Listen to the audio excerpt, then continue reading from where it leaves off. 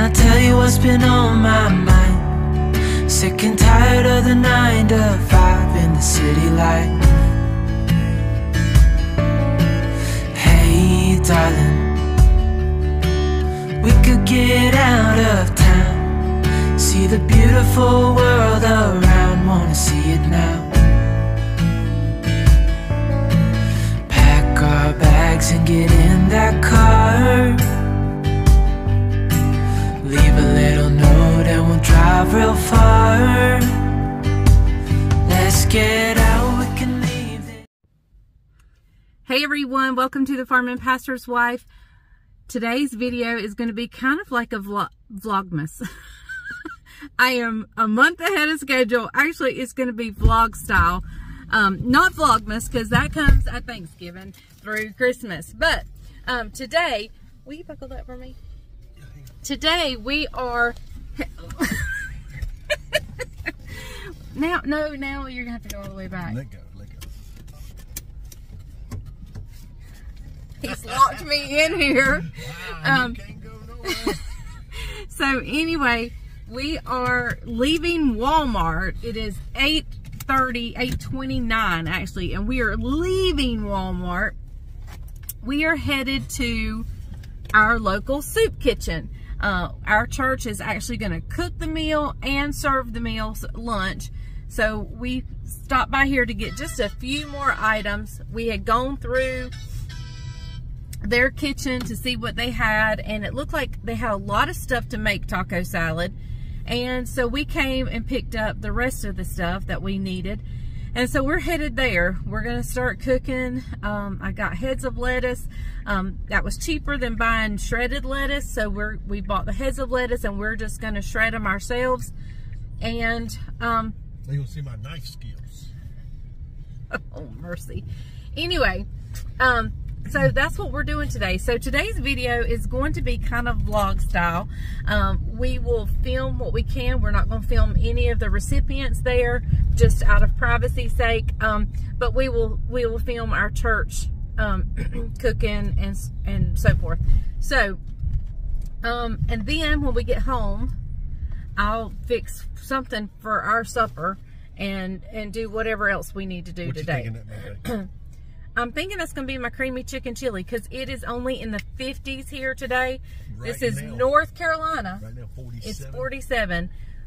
In North Carolina, we just came out of 90-degree weather. I mean, the last couple of weeks have been 70s, close to 80. But this 50-degree weather is a shock to us. Now, it'll get colder as the winter progresses and fall progresses. But it's kind of the Arctic blast has come in and got us today. So I know that's not cold to a lot of you guys, especially in the north, but it's really early for us to be in the 50s here in North Carolina. So okay, we're headed to the soup kitchen. We'll see you there. Like about 20 plates so I can take it out to some people that need. That's Miss Kanita. She's the kitchen manager here. This is our group from our church. We're getting instructions on how and where we're getting ready to serve. Hey, here's the little kitchen that we did everything in this morning. There's the peach cobblers that we've just made. And so everything is coming together. Well, everyone, we're in the stock room here at the soup kitchen. It is like a cook's dream place back here. But we had so much help show up from the church. I've literally had to do absolutely hardly anything. We have the best church ever. They have just showed up in droves. They are out there feeding the homeless, the needy. It doesn't matter. We don't ask any questions. We just love them and we feed them. And we've made peach cobbler. We have taco salad, fresh jalapenos out of the garden that's back here. And it's amazing. So I'm just over, my heart's just flooding over with joy and thankfulness for our church. Yeah. So very involved out of it.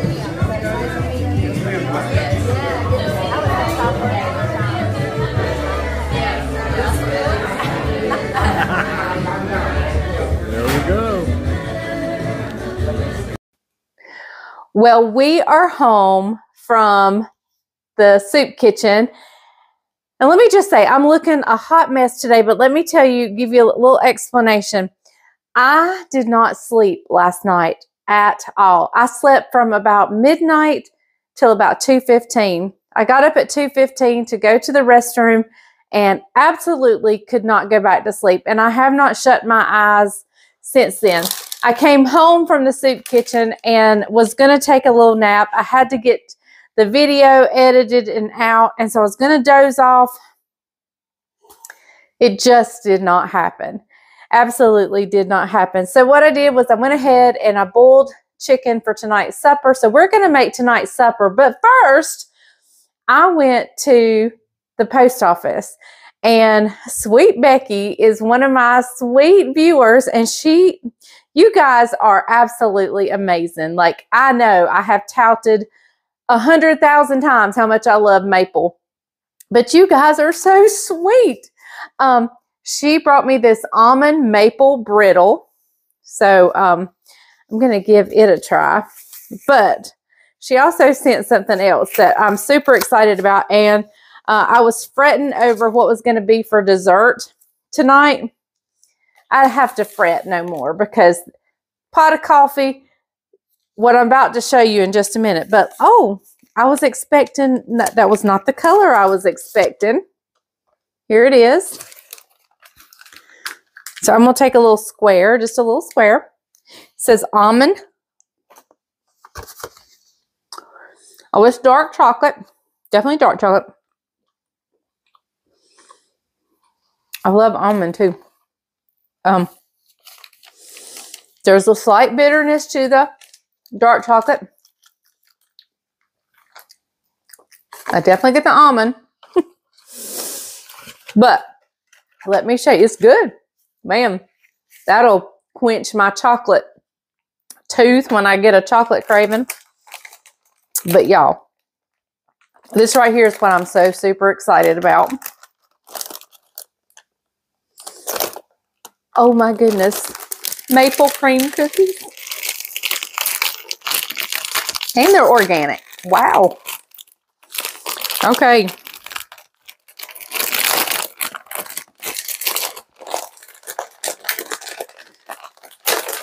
I know that noise is loud in the microphone. I apologize, but I have to smell it. Y'all, the smell of maple. Oh, I love it. I cannot wait to have a pot of coffee with these after supper.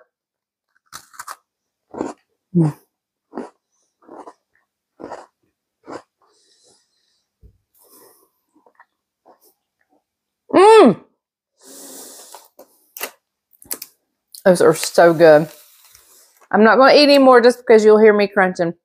But when I quit filming, that cookie is in my belly. That is so good. So, all right, let me tell you what I did to prepare for our supper tonight. I'm still cleaning up from supper last night. But I had a bag of frozen chicken breast, and the whole bag I put in there. So, and I've boiled it. I brought it to a boil, and then I turn it down and keep it at a low boil and let it simmer sort of for as long as I want to, and as long as I can. So now I'm just shredding it up. My hands are clean minus the maple cookie I just had. The chicken breast is still a little hot, but I am just shredding it up. You can definitely use a hand mixer, but I like bigger, not quite that big, but I like bigger chunks. The hand mixer sometimes gets it too fine. And by using my hands, I can check for any fat areas. This is the same pot here that I boiled everything in. And you know how it gets that kind of foamy stuff on the side? I just dumped out the juice, or saved the broth, but then dumped out everything else, and then took a napkin and just wiped out all that foamy stuff. And so I did not have this seasoned well, so I am not keeping the juice for the broth or anything. I'll just make some bouillon type broth. Woo, hot. Okay, I'm going to grab 2 forks and do this because the deeper I get in the chicken, the hotter it is. So these little pieces are cool, but a lot of them are hot. So, all right. So I'm going to shred all this chicken up, and I'll bring you back when we throw everything together. Y'all, we had such a great, amazing time at the food kitchen. We obviously underbought on the salsa because we definitely ran out of salsa quickly, like as soon as we opened the doors. But so we'll just have to, and see, I like to use my finger so I can see like any little tendons or things like that that I don't want in there. All right, I'm going to do this. I'll bring you back in just a little bit. So for the most part, I am doubling this recipe with the exception of the onion. And that is because I don't have enough onion. I only have one. Calls for one medium onion. I only have one onion, and there is nothing medium about it. It is very much small. This whole bag was small, and I only have one left. So we're going to make do, and maybe I'll add some onion powder or see if I have any minced onion or something I can add. But one's better than none. So I'm going to leave in the description the original recipe, the one that I normally make as far as the quantities. But just know I'm doubling it here if you see me do some crazy things. Like I said, with the exception of the onion. So now it's just all about opening the cans. I have my chicken and my little onion in here. I did find some minced onion that we're going to add. I'm just going to add what I have left. Well, almost. Yeah, I'm going in. And so now it's all about just opening the cans and pouring in. So we're going in with some chicken broth. And that's the bouillon that did not get mixed up. All right, I have Great Northern beans. I'm doubling the recipe. You would only put in 2. And when I just put in 2, I drain one and I don't drain the other. Same thing now that I'm putting in 4, I'm going to drain 2 and not drain 2.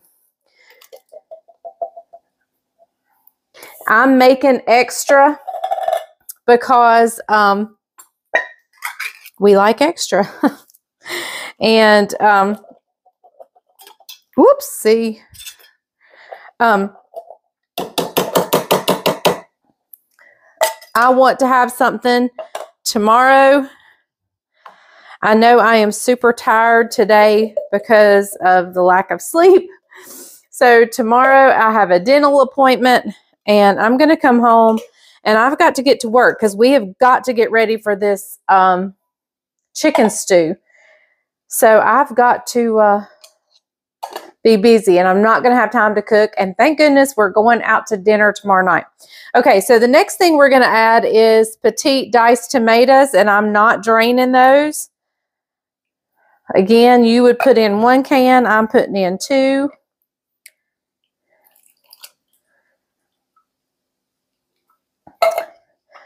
A can of green chilies. Again, I'm putting in 2.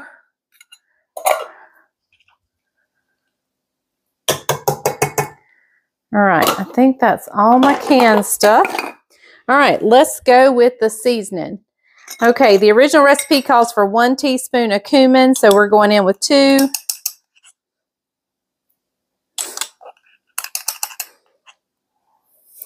Cumin has that smell. I remember the first time I ever, I'd been to Mexican restaurants and just didn't know what that spice was. But I'll never forget the first time I smelt cumin to know it was cumin. I was like, oh, it smells like body odor.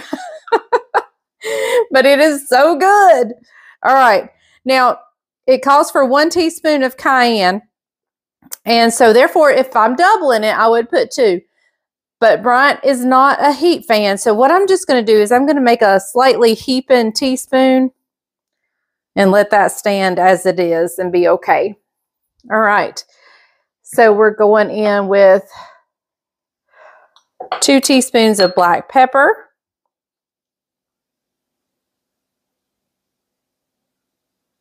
I think that's plenty. That was a light 2 teaspoons. All right, and let me grab some salt. And I really will probably salt this later after I taste it, because I want to, I'm putting a little in now. That was probably a teaspoon. We will taste it in a little bit. Now, we have some delicious stuff yet to go in this. This, by all means, is not done, but we want to get this on the stovetop cooking, because we are going to add in heavy cream. Oh, it's going to be so delicious. But we want to get this going. So it looks like there's not enough juice, but trust me, it's okay. It is absolutely okay. So, all right, I'm going to get this going. I'll be back in just a little bit. Well, everyone, I checked. I went and put my pajamas on. Oh, I wanted to show you that, see, the liquid, I have not added any liquid. It just, you would think it would be the opposite. You would think it would soak up liquid because of the beans, but it creates liquid. Anyway, we're down to the last 2 ingredients. We're going to go ahead and put them in, and I'm just going to ever so lightly heat it back up. Now remember, I'm doubling my recipe. So it would be 2 cups of heavy cream for a regular recipe, but I'm going to add the whole quart. I'm going to overflow my pot, I'm afraid. This is what gives it the creamy chicken chili.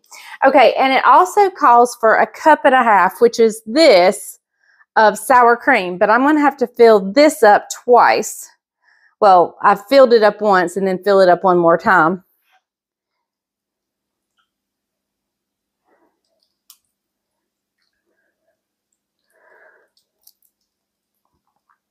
And this is what gives it that delicious flavor and creaminess. Oh my goodness, it's so good.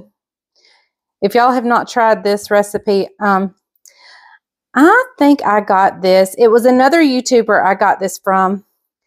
I think I originally saw it from She's in Her Apron, but then I think she got it from somebody else. And I don't remember who that was. So I don't know where the recipe originated from.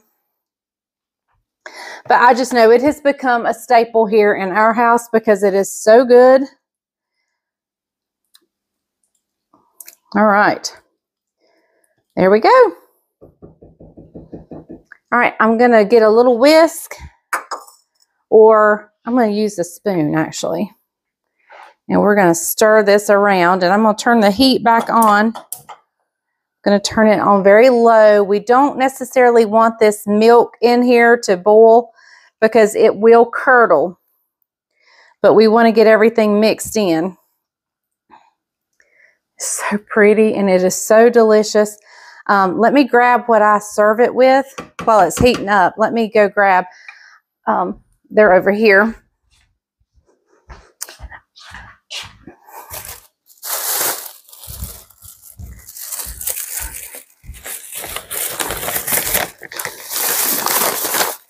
I have 2 different kinds, and I'm just going to mix them of tortilla strips. This is perfect with this. I have some salad left over from last night, so we can do a salad and sprinkle these in there.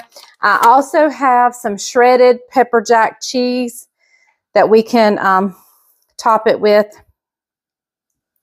Y'all, this old girl right here is some kind of tired. I think I'm going to let the kids, usually, well, we may just leave it for tomorrow. I like to leave, like if it's just me and Bryant, I clean up after everybody's here. But if the family or if we have guests, I don't worry about cleaning because I want my time with them. And then I can clean tomorrow because I don't work. If I worked, well, I mean, I don't work a public job. I do work. I work very hard, but I don't work a public job. If I did, that would be different. I would definitely clean up before I went to bed. But since I'm, I'm here and available, I'd rather my time be spent with my family and my friends. So if the kids hang around a little bit tonight, I may just wait. But if they're in a hurry, I'm going to tell them, hey, go in there and put your dishes in the dishwasher before you leave. help mama clean up. But and they do. They are great kids. They help me no matter what. If I ask them to help, you know, I've had people say before, don't your kids help you clean up? Yes. When I want them to, they do. They offer, they help me clean. They are very respectful. But a lot of times I just want to sit and talk to them, find out how their day was, find out what's happening in their world. And dishes aren't important. But like I said, if I worked outside the home, that would be a whole nother story. So I just wanted to explain why sometimes I leave stuff till the next day. And because I had no sleep last night, this definitely may be one of them days that I leave stuff till tomorrow. All right, I'm just going to leave it on low, and I'm going to leave the lid off of it. Be sure it's well on low. Well on low. And we're just going to heat that back up, and then we're going to have some delicious soup for supper. And we're going to have plenty to stick in the refrigerator for tomorrow. So, okay, I'll bring you back when it's time to eat. I got to pour up the tea, and then I'm just going to sit and wait for everybody to get here because everything's ready. All right, everybody, here's what it looks like. The family, or they're on their way, or hopefully they're on their way. I still see a little bit of sour cream that hadn't mixed in, but that is, oh my goodness, this, y'all, is so good, especially with those tortillas in there. So, okay, we'll see you when the family gets here.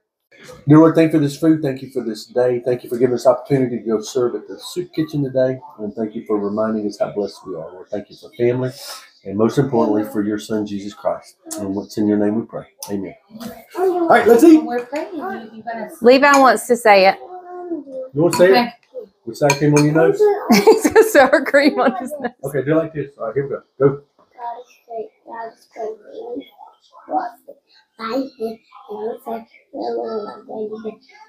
Amen. More, please. How is it, Judah? Eat that, and then we'll get you some more. Isaac? Delicious. Jess? Very tasty. Jamie? Levi? The good stuff? Ellen? All right, you guys just heard it right there. Delicious. Very good. Cool evening. Well, everyone, it's the next day, and I just finished for lunch the very last bowl of soup. And that's how fast it went. It was so good. Y'all, this creamy chicken chili is probably in my top 3 soups.